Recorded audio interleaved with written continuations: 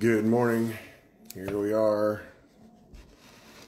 the day after Thanksgiving.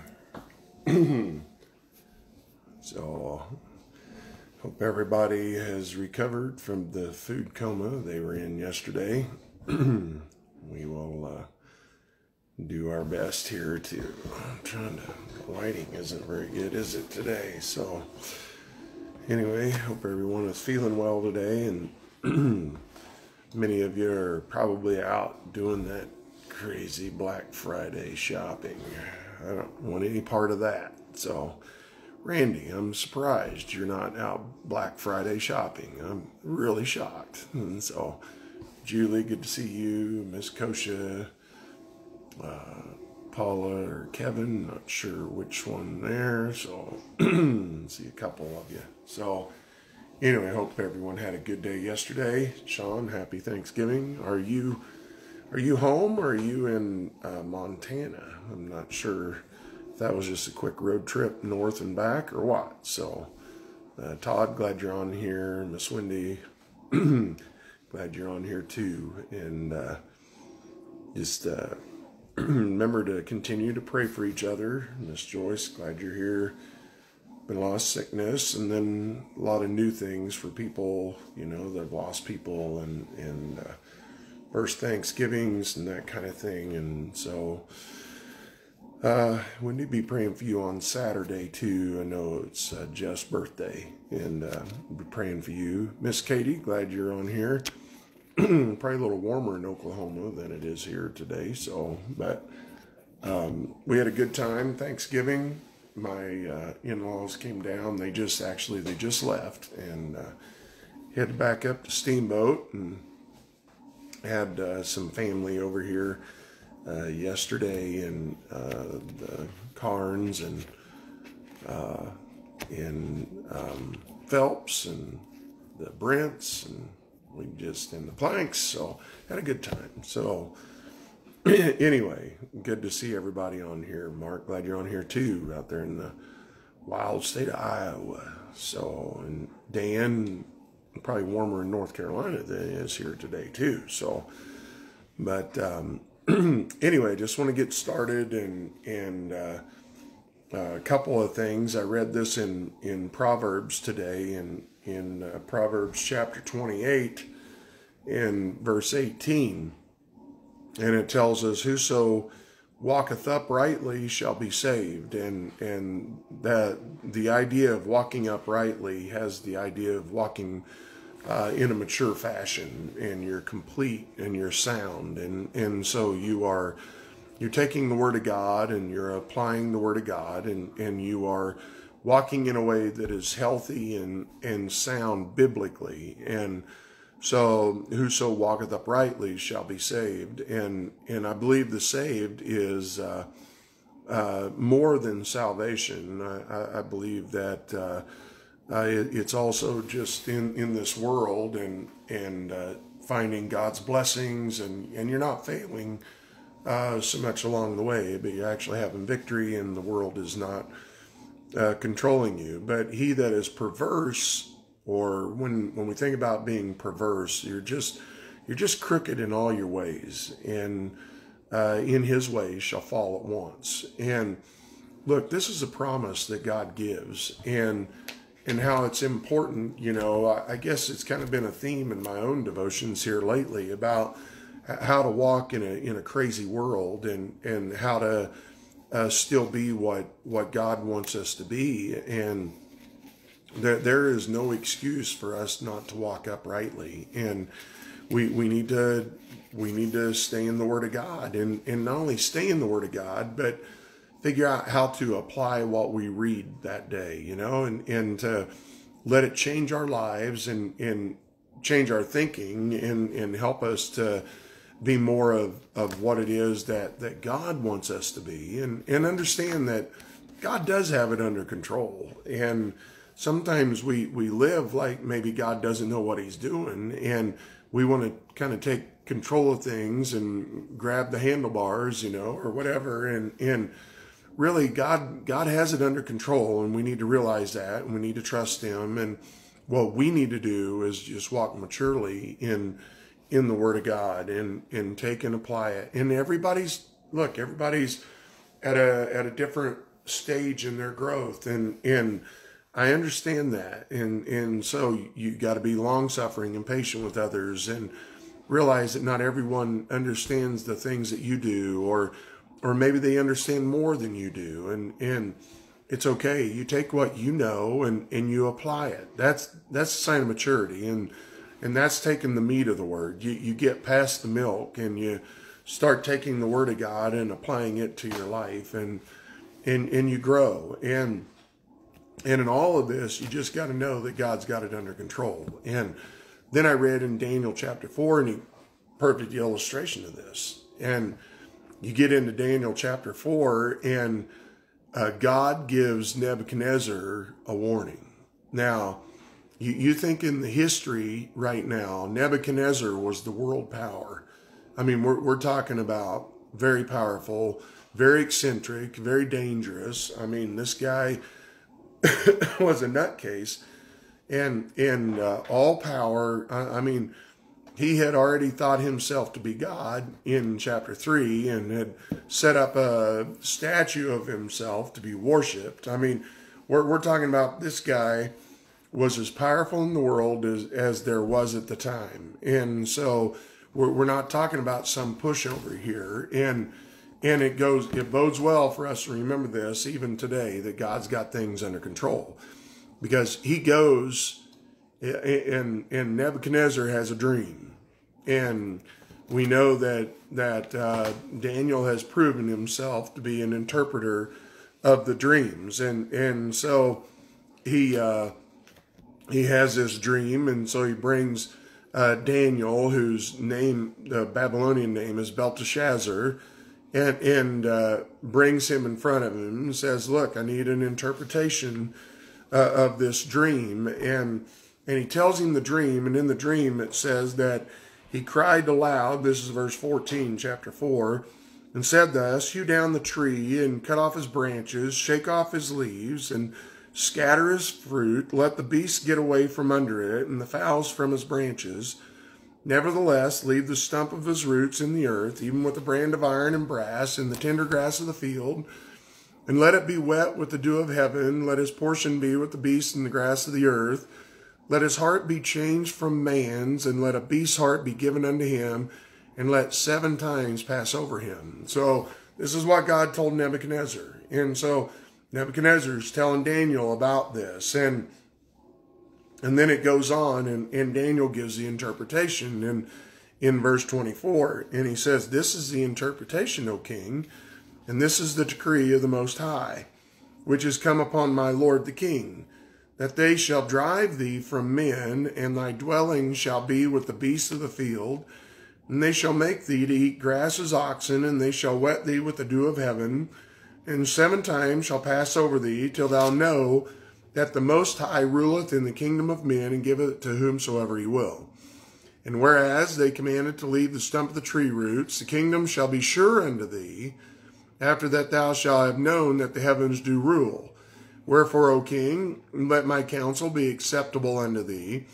Break off thy sins by righteousness, and thine iniquities by showing mercy to the poor, if it may be a lengthening of thy tranquility. So here he just said, look, you are going to become like an animal, and for 7 years you're going to act that way.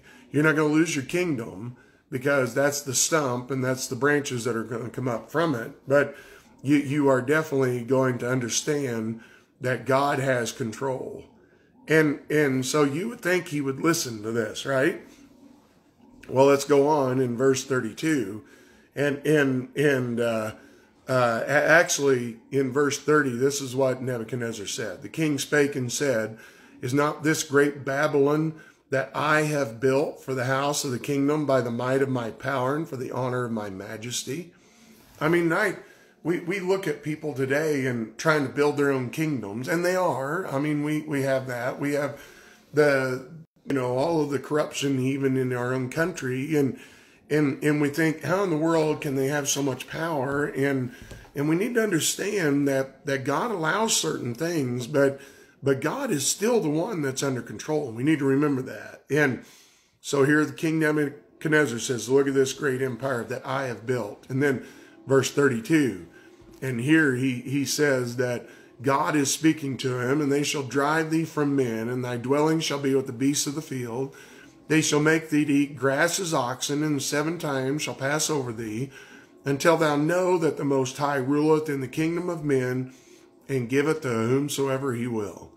God can do whatever God wants to do. And it's our position to pray, ask God to show his power. We ask that God would bring righteousness to light and to rule and judgment to light and to bring out the wickedness that's going on and know that God is the one that's under control. And you know what I think is awesome on this? And some would disagree with me, but you go ahead and you read the rest of chapter 4, and I just believe that Nebuchadnezzar realized that God was under control. I believe Nebuchadnezzar got saved. Maybe he didn't. I believe he did, because here's his testimony in verse 34.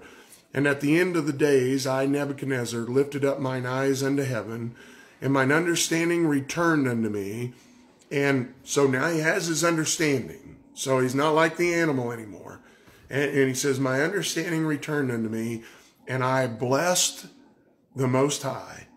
And I praised and honored him that liveth forever, whose dominion is an everlasting dominion, and his kingdom is from generation to generation. I think it's awesome. I think that he saw that he was in all kinds of trouble, and that God showed how powerful he was, and it truly humbled Nebuchadnezzar. I've had friends disagree with me, and that's all right. And I guess we'll know when we get to heaven. But I just believe that there was a repentant heart in the heart of Nebuchadnezzar. And look, who wouldn't?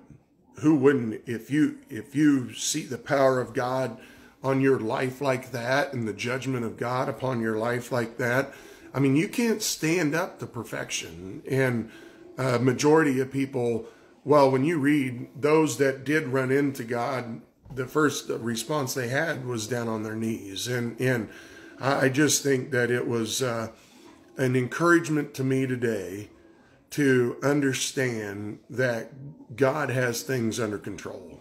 And it doesn't matter how it does matter how wicked things are. I don't want it to be that way. You don't want it to be that way. We don't want to see the world get that way. And we want it to be a moral country, and we want to be a peaceful country where there's not all this injustice and craziness going on. I mean, that's what's causing a lot of stress. We know that, but we need to realize that even in the midst of all this chaos and this crazy world, we can still live the way that God wants us to live. And God expects that. God wants us to do that.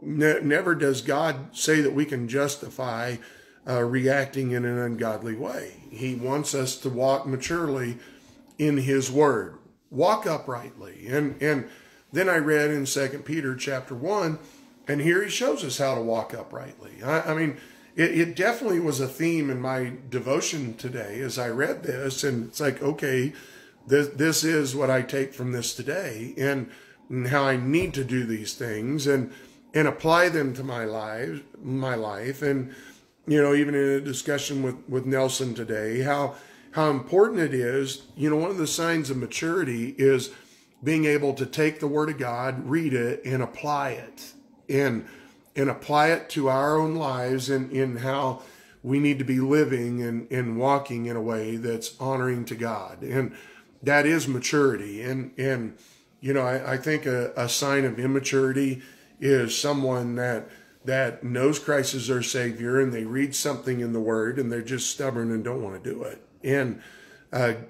God's going to break you. I mean, he breaks us all. And you don't want to live that way. You want to take what you learn and apply it. Don't be a disobedient child to God, and think that you're going to get away with that. God's not going to allow that. And he is going to bring you around to where he wants you. He's never going to quit on you. When you're his forever. And he's not going to quit on you. And we should be thankful for that. And so let's a sign of maturity then is whatever you want, God. It's less of me and it's all of you. And I want you to have my life and use my life how you want it to be. And that's for everybody. That's not just those in a full-time ministry. That's every one of us where we wake up, we read the Word of God. Lord, what is it you have for me today? And give him that. And don't, you just live in God's will, not your own. And that is maturity. And how do you get to that? Well, he tells us here in 2 Peter chapter 1, and he tells us in verse 3, according as his divine power hath given unto us all things that pertain unto life and godliness. That's awesome, isn't it? I mean, he has given to us freely, okay, as a child of God in his divine power, his omnipotent power, all power. He's given unto us all things that pertain unto life and godliness. Not only eternal life, but our life today and how we ought to be living. And so let's live in this chaotic world in the way that represents godliness. And so how do we do that? All things that pertain unto life and godliness through the knowledge of him that hath called us to glory and virtue. So this knowledge is a complete knowledge of him. You get that complete knowledge by spending time in his word, by applying his word, by walking with him, and by trusting him, not only for your salvation, but trusting that, okay, God, I need to trust you that you got this taken care of. You can handle this. And I'm just going to live peacefully in my heart and in my mind. And even in all the chaos, I know that you have this under control. And you learn to have a complete knowledge of him, and he's called us to glory and virtue. And so now the glory is splendor and magnificence, and in being a child of God and in his glory, his magnificence, and virtue is a moral excellence that God gives us. He gives us a new way of thinking. Even in an immoral world, we don't think like the world. We think differently than the rest of the world. We think like God thinks. And that's what that is part of maturity, is where we start thinking like God thinks. And because we have the Holy Spirit indwelling in us, and we allow him to control our minds and our thoughts and our actions. And I mean, we do this through growth, and every day we're learning more about who he is. And then he says, whereby are given unto us exceeding great and precious promises. So let's take the promises of God and let's apply them to our lives. That by these promises, you might be partakers of the divine nature, and God's divine nature, the perfect nature that God has, and that's what we represent in our lives is Christ living in us, and that's the divine nature, and the divine nature that having escaped the corruption that is in the world through lust. I mean, no longer are we driven by lust. No longer are we driven by covetousness. No longer are we driven by our sin nature and our sinful mind, but we have a divine nature that has changed our way of thinking, that gives us peace in the midst of a chaotic world, and these promises that show us that we have escaped that. I mean, we're a new creature in Christ, and we don't have to live like the rest of the world, and we don't have to be in the chaos, and we don't have to be in the distress, and we really can have the joy that God gives us. But he tells us also that it takes work, because he says, and beside this, giving all diligence. So if we're going to be diligent in something, if we're going to be better at something, and Jeff, I see you're on here, and probably still, reffing games if they're having any or whatever, but I know you're very involved in sports, and you watch those kids. If those kids are going to get any better at basketball, or they're going to get any better at football, or whatever the sport is, they have to be diligent in their work. And it's the same way with believers. Sometimes we think that we can sit on the couch and say, okay, God, here I am, bless me, and help me to become a mature believer. And that isn't the way it is. I mean, we got to get up. We got to walk. We got to go out into the world and live in the world, but not be of the world.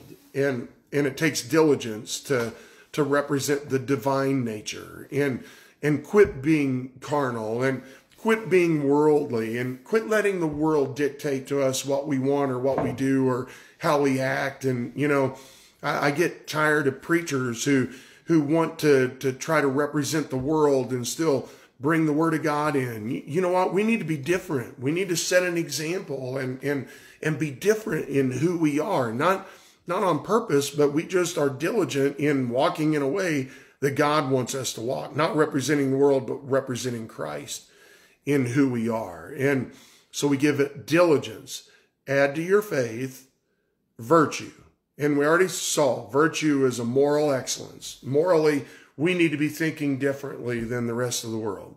And then you add to virtue knowledge. And knowledge, we need to have a complete knowledge of God. But this knowledge comes through, this is a different knowledge. This is a personal experience. And so let's experience God, because the more you walk in the world, the more challenges you have, the more you need to trust God to have the right thinking and preparing ourselves to have the right actions. And the more we do that, the more we apply God's word, the more we understand the power of the Holy Spirit leading us, guiding us, protecting us, and providing for us through all of that. And then to add to knowledge, temperance. You need to have self-control. There are things you just don't need to say. There are things that on social media you just don't need to share. There are things that in your relationship that you need to forget about and move on. I mean, there's all kinds of things that show us that we need to have temperance and a self-control. And then not only that, then it says add to that patience. And that's being steadfast. That's enduring. And right now we are enduring. We need to, with all this politics and all this craziness of the election, you know what? We do need to have patience. We need to allow God to work during this. And we need to be praying that God reveals. Look, if people cheated, and it sure looks like they did, we need to pray that God reveals that and brings it to light and allow God to do that. And not walk around in such a boil all the time that we're just mad at everybody and mad at everything. And rather, we need to have patience and endurance and understand that God has it under control. Ask Nebuchadnezzar. He understood. Yeah, God's got this. I don't. And we need to remember that. And so patience. And then add to patience, godliness. And we need to be godly in our behavior. I don't know who we are, to think that we can represent anyone but our Father. We need to represent our Father. And Rayanne, there are times where we lose ourselves, and we lose control. And one of the signs of maturity is that you confess it, you get it right with God, and if you need to, you get it right with your neighbor, and then you move on and you grow and you have more control next time, and you learn that it doesn't help, losing your cool and because then it brings us to the next one, because not only do you add to godliness, but you also add brotherly kindness. And so not only brotherly kindness, but that brotherly kindness brings you to charity. That's the Christ love. That's a love that the world has no idea about. It's a love that Christ gave himself on that cross for the sins of all mankind. God is the only one that could do that. God is the only one that can give you that love. The world never has agape love. The world never understands what charity truly is because it comes only from God. And that's a love that we need to have in our hearts and in our minds, and it needs to direct us. And for if these things be in you and abound, they make you that you neither be barren nor unfruitful in the knowledge of our Lord Jesus Christ. But it says, but he that lacketh these things is blind, and cannot see afar off, and hath forgotten that he was purged from his old sins. That's carnality. That's a weak believer. That's not where you want to be. That's where you have those that just suck on the milk and never eat of the meat of the word. And we need to get past that. And wherefore the rather, brethren, give diligence to make your calling and election firm and sure and secure. Make sure it's sure. For if you do these things, you shall never fail. You know, one of the first things I see in an immature believer is when they start becoming disobedient and start living back in their old lifestyle, the first thing they start doing is doubting their salvation. And look, if you placed your faith in Christ as your Savior, you're saved. You're a part of the family of God. Now behave that way. That's what God's telling us. Because when you don't behave that way, then you start doubting the things that you have, and then you start doubting the power of God. Then you start doubting the Word of God, and pretty soon you're representing the world again in your life, and you've forgotten that your sins have been purged. And quit doing that. I mean, that's the thing. I mean, that's the truth of the fact of the matter is that quit living like the world and start living like God wants you to live. That's for every one of us. And so let's do that. And let's live in the way that God wants us to live in this crazy world, and we'll still see his blessings.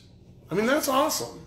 To think that in all this chaotic junk going on around us, we can have peace, we can have confidence, and we can have joy in knowing that God's got this, and he'll take care of us, and he does. And so it's just a good thought for me today. It's a help to me to go into the weekend and be prepared and walk with him and be honoring to him, and we'll see God's blessings on our lives. And whatever happens in the world, it'll be okay. It will be okay. We need to follow God. We need to apply God's word, and we'll see his blessings. So let's add these things to our walk, and let's make sure that we're adding these things daily and being diligent in doing that. And we'll see God's hands upon our lives. So, and when we fail, you know what? That's why 1 John 1:9 is in there for believers. That we look, when we sin, we confess it to God. He cleanses us of all unrighteousness and restores us to where we need to be. So confess it to God, get it right with him, and then move on. And you'll see God's blessings on your life. So hope you guys have a great weekend. We got church on Sunday, 10:45, 5 o'clock in the evening. Love for you to come. And you know what? Have a great weekend. And God bless you today, and have a great day today.